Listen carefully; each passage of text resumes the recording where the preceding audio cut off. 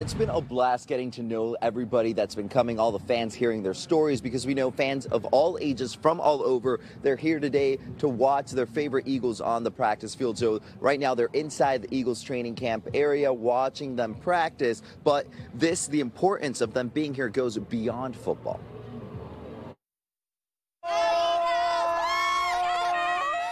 A family affair that spans generations. Today, Eagle fans poured into the NovaCare complex for another day of the training camp.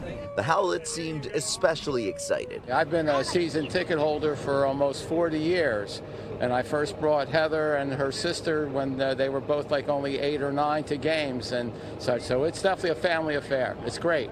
That's the way Philly sports are. It's a generational thing, and I'm just happy to pass it on to my sons. Philly sports, a family affair, but also an opportunity for kids to enjoy themselves, meet their heroes, and for some, get out of the neighborhood and away from the violence. You know, right now it's a rough time. It's a lot of stuff going on in the streets. We're just trying to keep the kids out the way, let them do something that they love, and we're just trying to be part of that. For decades, the Overbrook Monarch Youth Football Association has used the sport as a tool to lead kids to a better future. Football is just a sport. We're trying to prepare them for life. So education, that's the most important thing.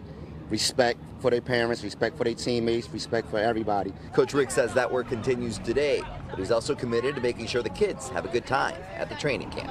E-A-G-L-E-S, Eagles!